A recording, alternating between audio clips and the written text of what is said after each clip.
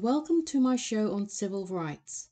My name is Barbara Bullen, and I'm one of the radio hosts for the New Heights show on education and the New Heights Educational Group. I hope you enjoy the show, and am asking our listeners to consider becoming a sponsor, as we are no longer sponsored by Silicon Valley High School. This show is pre-recorded. Today, I will talk about the abolitionist Harriet Beecher Stowe. Taken from an article written by Joan D. Hedrick, DOI.org, published in print 1999, published online February 2000.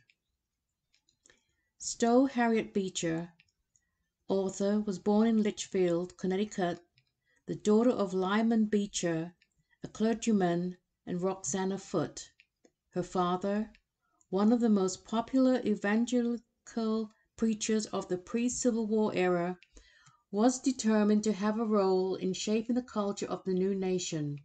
Her mother, from a cosmopolitan, novel-reading, Episcopalian family, studied painting and executed portraits on ivory.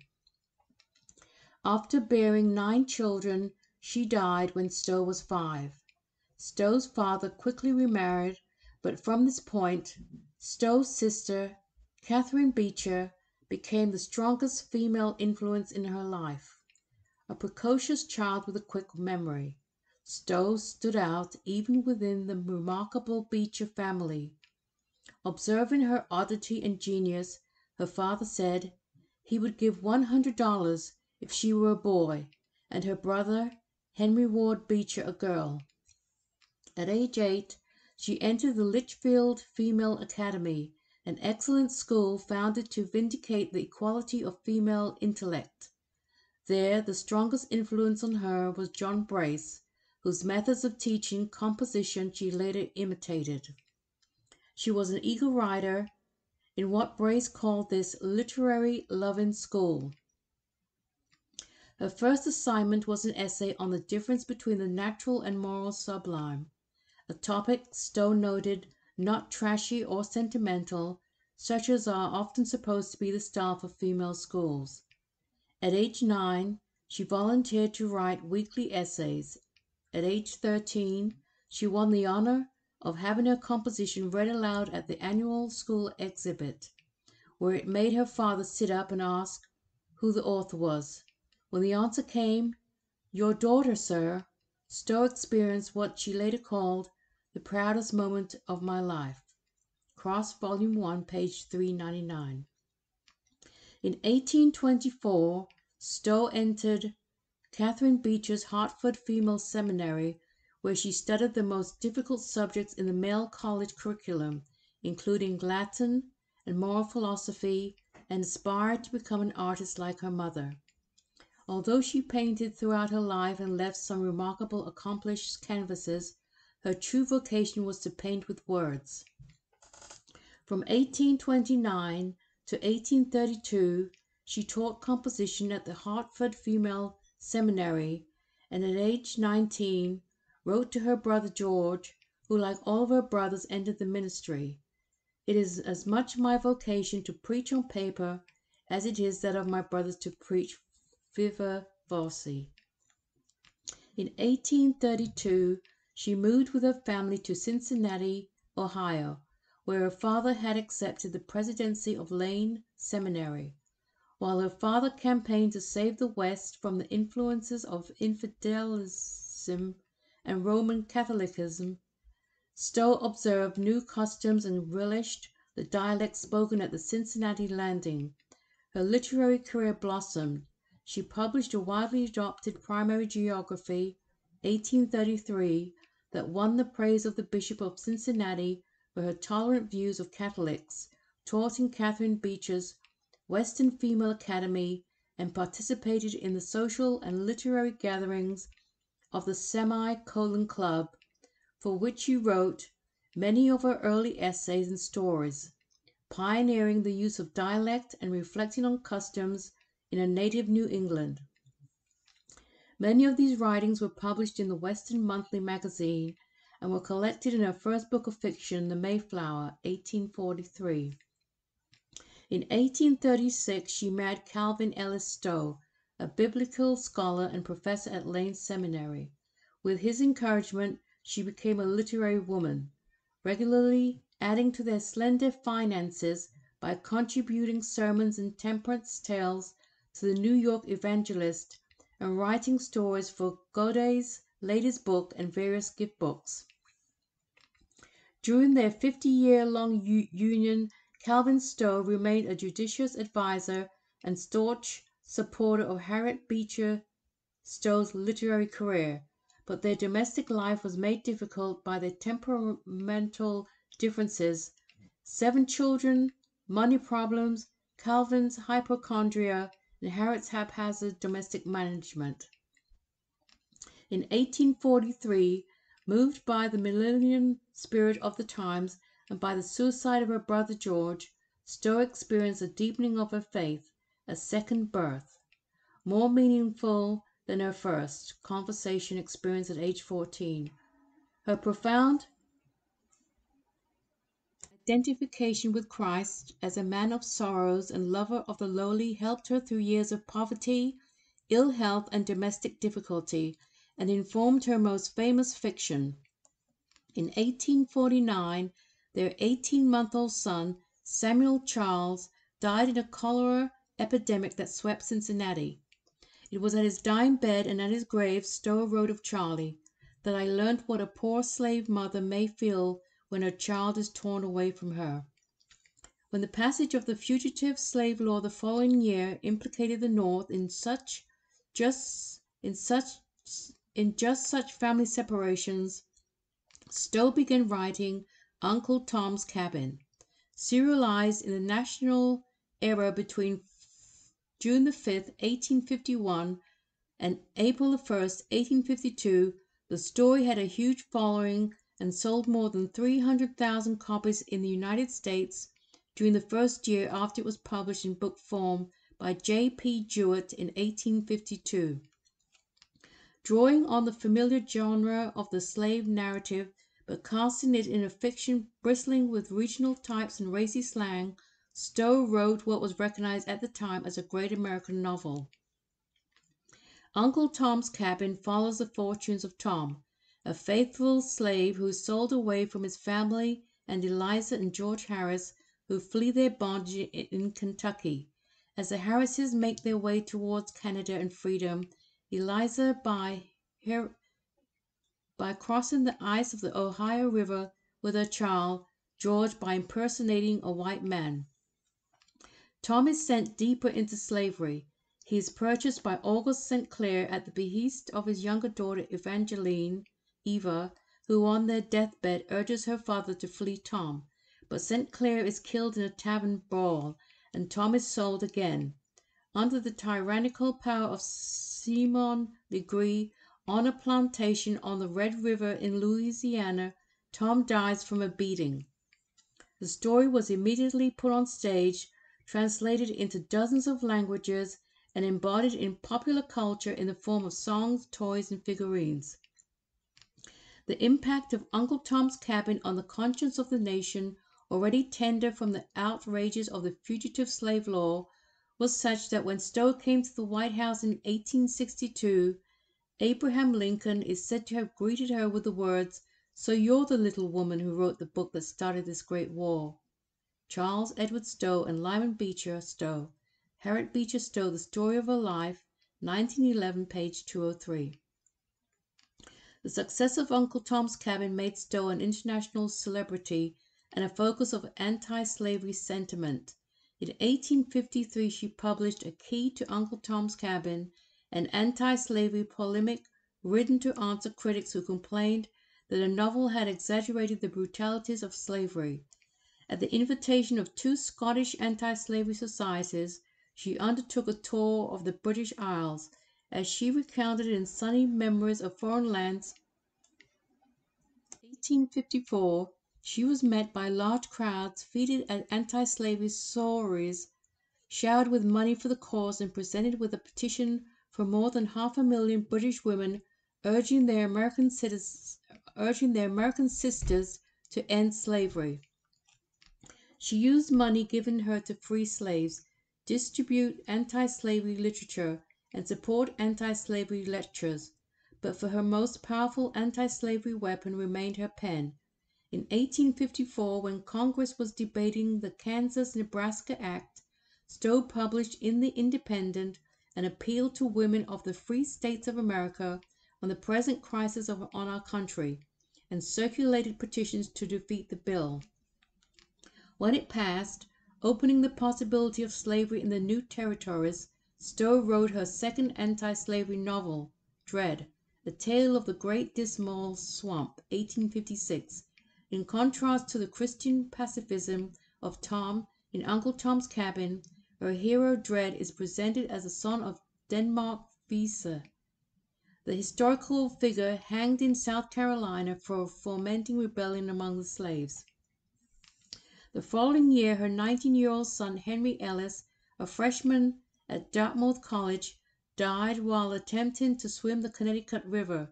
Struggling with the probability that he had died unregenerate, Stowe wrote The Minister's Wooing, 1859, the first of her New England novels, and a liberal reworking of the Calvinist theology of her upbringing.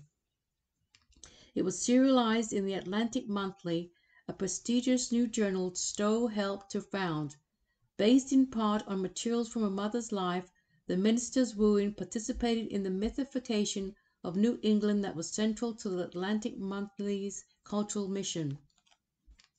During the Civil War, as opportunities to make money through authorship multiplied, Stowe was foremost among professional writers.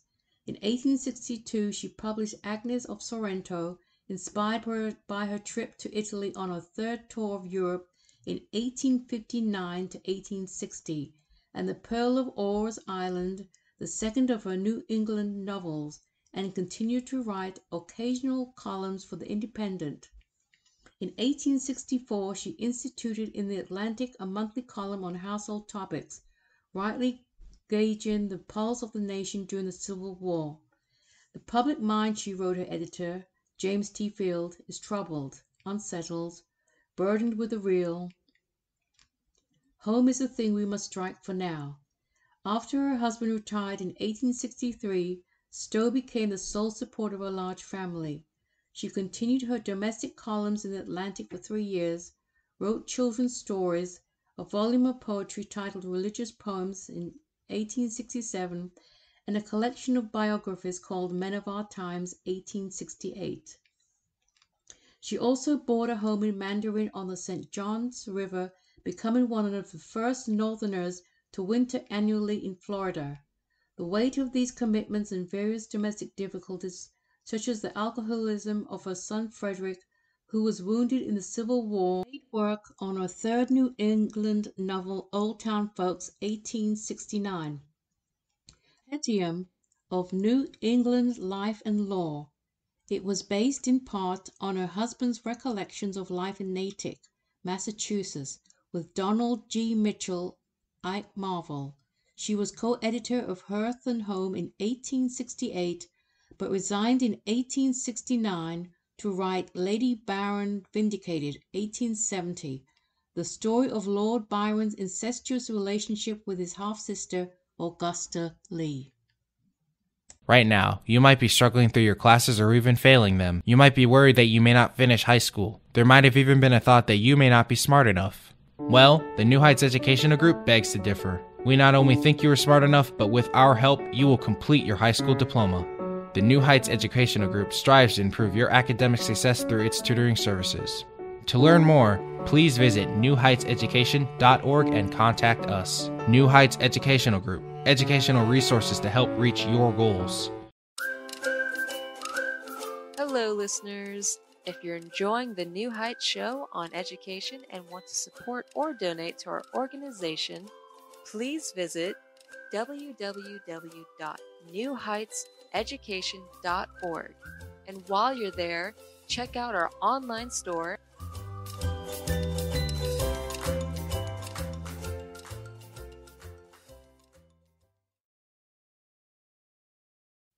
Welcome back to the New Heights Show on Education. My name is Barbara Bullen, and I'm the radio host for this show. This show is pre-recorded and focuses on the history of civil rights. I will continue the show with the life of Harriet Beecher Stowe. This strange chapter in Stowe's career can best be understood in the context of the politics of Reconstruction America, when the push for civil rights for black men was fanning into popular sentiment similar goals for women. Stowe herself embraced women's suffrage at this time and briefly entertained the possibility of an alliance with Susan B. Anthony and Elizabeth Cady Stanton, who tried in 1869 to recruit her to write for their paper, The Revolution, and who were calling attention to the sexual double standard by highly publicized public meetings on sexual scandals. Stowe, who all her life had used the cloak of male power and the posture of true womanhood to pursue her sometimes quite radical goals, balked at this overt alliance on women's issues. However, she used her acquaintance with Lady Byron to write what she may have intended to be the Uncle Tom's Cabin of women's sexual slavery. It was a miscalculation. Bravely mentioning incest but narrowly defending the honor of an aristocratic Englishwoman's pure and Christian life, Stowe succeeded only in provoking a torrent of abuse in the press. Burned by this incident, Stowe never again attempted direct speech on sexual matters.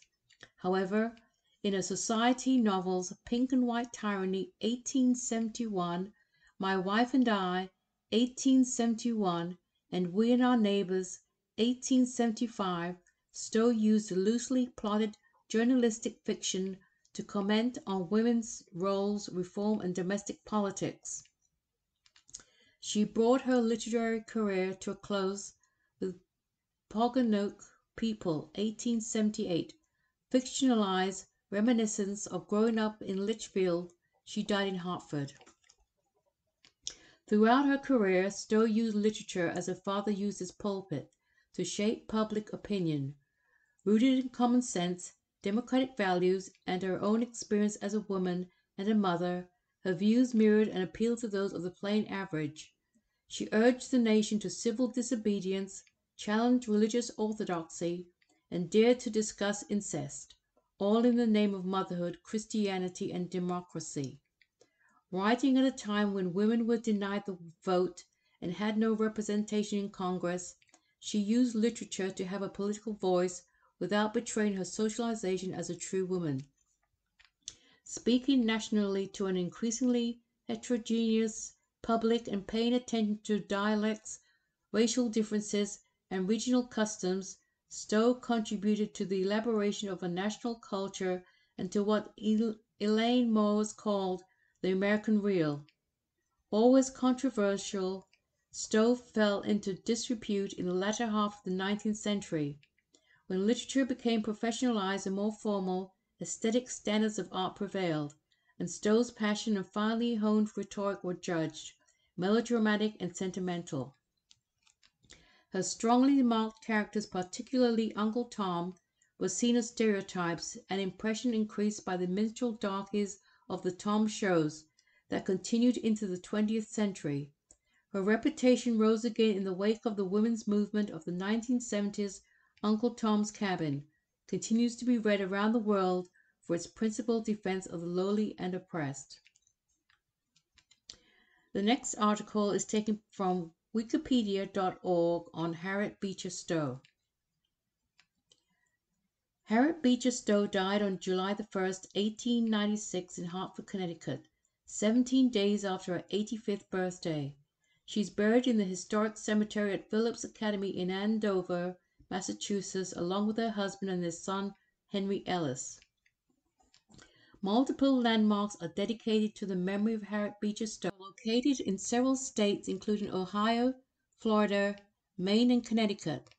The locations of these landmarks represent various periods of her life, such as her father's house where she grew up and where she wrote her most famous work. The Harriet Beecher Stowe House in Cincinnati, Ohio, is the former home of her father, Lyman Beecher on the former campus of the Lane Seminary. Her father was a preacher who was greatly affected by the pro-slavery Cincinnati riots of 1836. Harriet Beecher Stowe lived here until her marriage.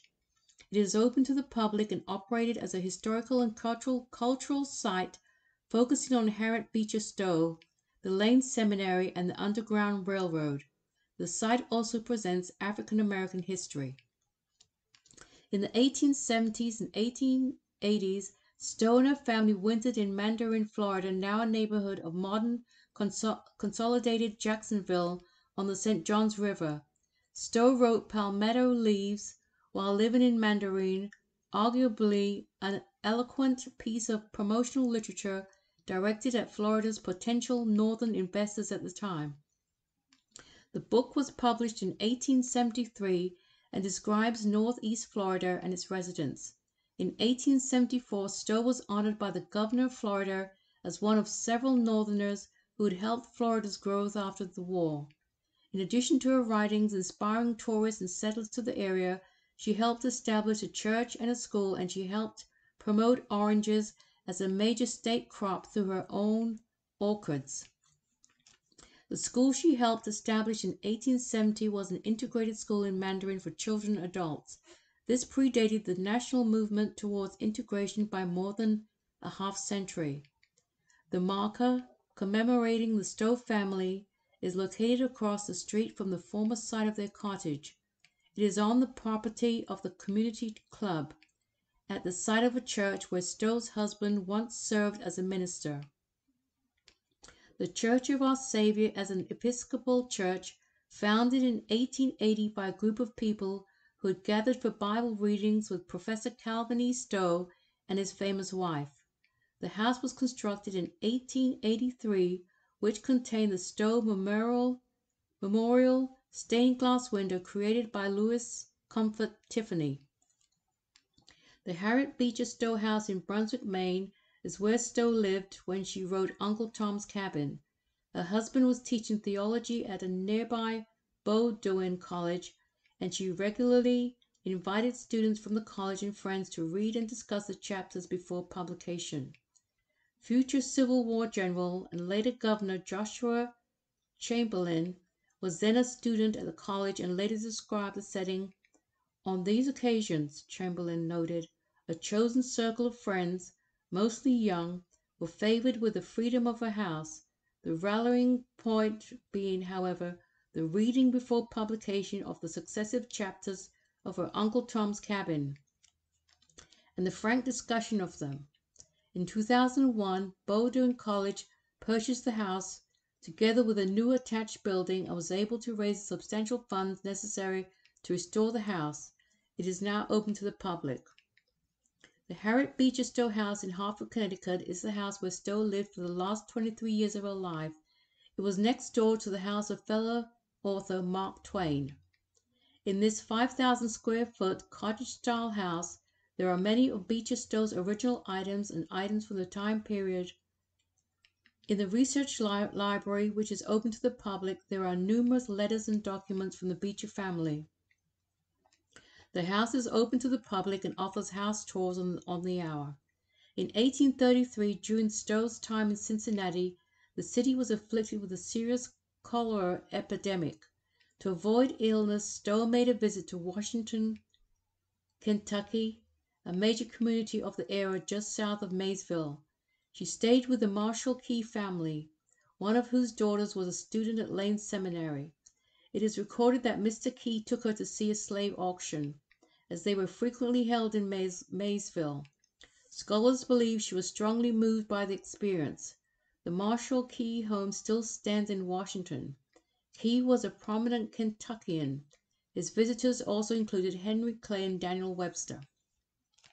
The Uncle Tom's Cabin historic site is part of the restored Dorn settlement at Dresden, Ontario, which is 20 miles east of Algonac, Michigan. The community for freed slaves founded by the Reverend Joshua Henson and other abolitionists in the 1830s has been restored. There's also a museum. Henson and the Dorn settlement provided Stowe with the inspiration for Uncle Tom's Cabin. Stowe is honored with a feast day on the liturgical calendar of the Episcopal Church, USA on July the 1st. In 1961, Stowe was inducted into the National Women's Hall of Fame.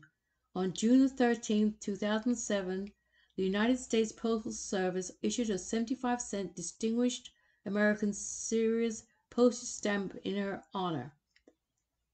Harris Stowe State University in St. Louis, Missouri is named for Stowe and William Torrey Harris. In 2010, Stowe was proposed by the Ohio Historical Society as a finalist in a statewide vote for inclusion in Statuary Hall at the United States Capitol, but Thomas Edison was chosen instead. This comes to the conclusion of the show.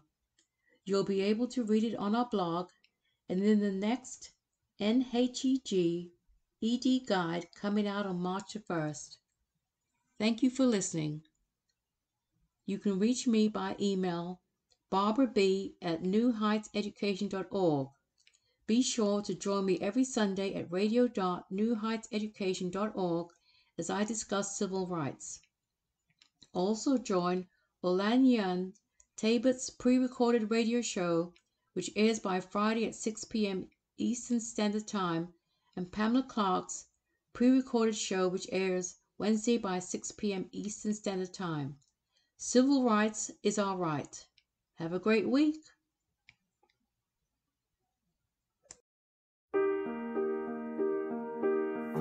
We hope you enjoyed today's show. Don't forget to rate us and follow us on your podcast player. Check out our show page, radio.newheightseducation.org, for monthly announcements and other happenings.